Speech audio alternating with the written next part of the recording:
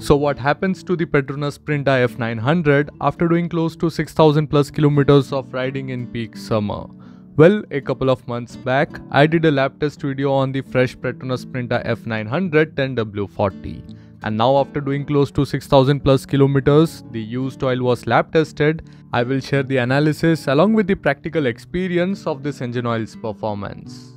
To begin with, we will discuss with the viscosity, where the oil was used in the RTR 204V and this motorcycle was pushed hard through the summers in city and highway for close to 6000 plus kilometers. Where the kinematic viscosity at 40 degrees Celsius dropped from 89.05 mm square per second to 54.27 mm square per second, while the kinematic viscosity at 100 degrees Celsius dropped from 14.55 mm square per second to 9.422 mm square per second.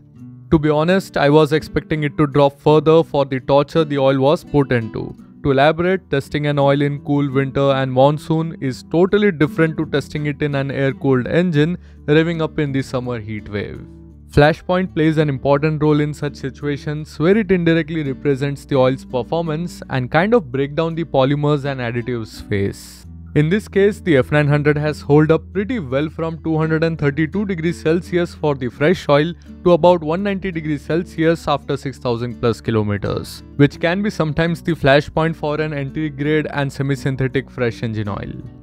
Next, we move towards total base number. It is essentially an indicator of oil's ability and its reserve to neutralize the acidic environment inside the engine. With the fresh oil, we start off with 6.5. And after 6000 plus kilometers, we are at 5.8, which is just amazing and speaks volume about the oil's performance to last long and fight longer. Moving towards the wear and tear analysis, we will start this with the building blocks of the engine like iron, which came out at 39 parts per million, which is way under the limit. And so is aluminium at 48 parts per million.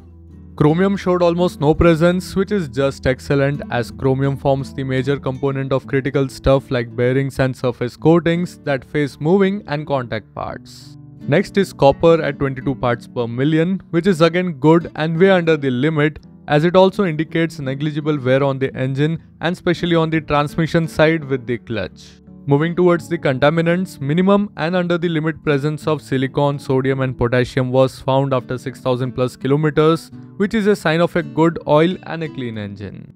All of this accounts for a really good 6000 plus kilometers report for the Petronas Sprinta F900. And this brings me to the practical experience, where if you are a rider who loves to push the machine, then the Sprinta F900 won't disappoint you.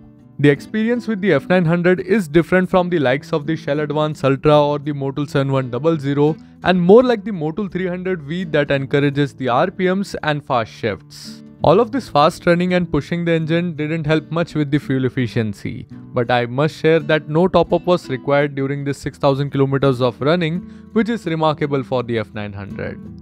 I guess videos like this will keep receiving the love and support from all of you, so that's it for this video and I hope you guys have liked it.